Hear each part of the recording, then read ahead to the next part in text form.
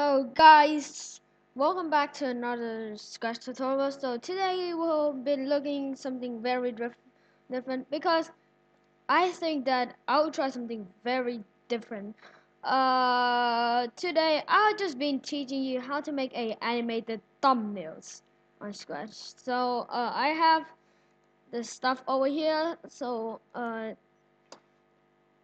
this is my this is my project. I'm not gonna share this to everyone. So, I just gonna add some thumbnails in this. So, make sure you bookmark this. This thing will link in the description so you can make it. Okay, so I'll copy this link first. So just bookmark it.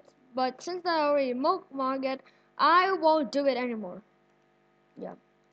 Okay, so go to your Scratch project, click on your bookmark, then you go and select some image. Okay, fine for my desktop. Oh, it's already desktop. Shawin, so there we go. Let's choose Mean Cat.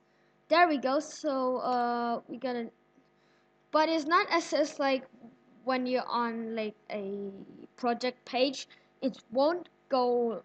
It won't be like this. It will be like this when you end like in the project page. But when I go to my stuff again, when I see my project is now animated thumbnails. So thanks for watching. This is some easy tutorials and a short video. Subscribe and I'll see you in the next video. Bye.